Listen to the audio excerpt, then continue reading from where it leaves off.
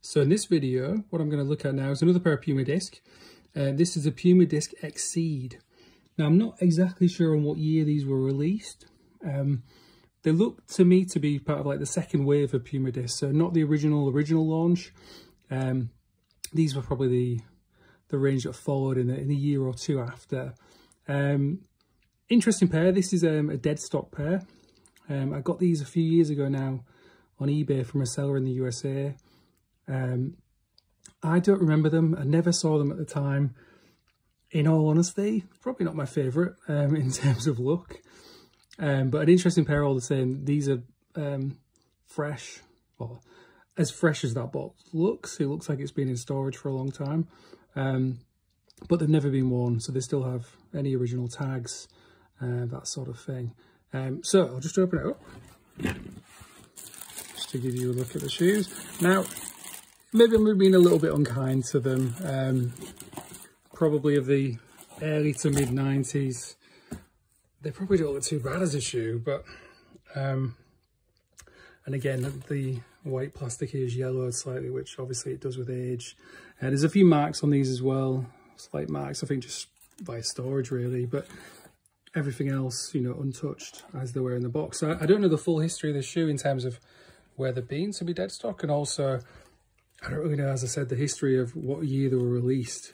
But it's nice to see them, you know, original, still with some of these like 1 year guarantee there. Obviously that's well out of date now, but interesting to still see these tags. I've had quite a lot of Puma discs from new, but I don't remember these from the time. Probably just ripped it off, wore the shoe as most people do. But again, not too bad a shoe. A low profile like some of the original Puma disc wear. Obviously the Blaze took it the step a little bit higher and a bit more of a chunkier shoe. This one's a slightly more low profile. Original disc design, as you can see there with a push button.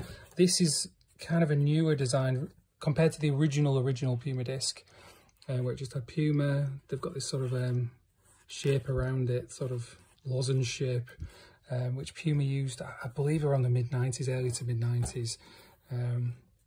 But yeah, it's not a bad shoe. Interesting to see, and I've never seen any out in the wild, anyone wearing them. I mean, you don't see many anywhere, or I don't.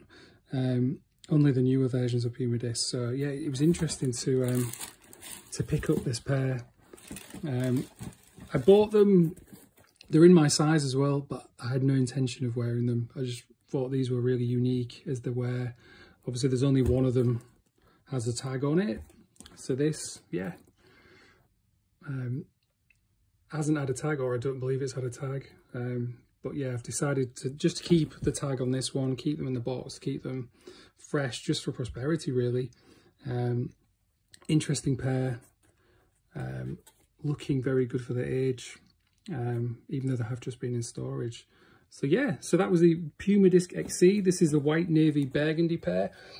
I'm not sure of any other colours that they came in, whether this was it, how big this range was.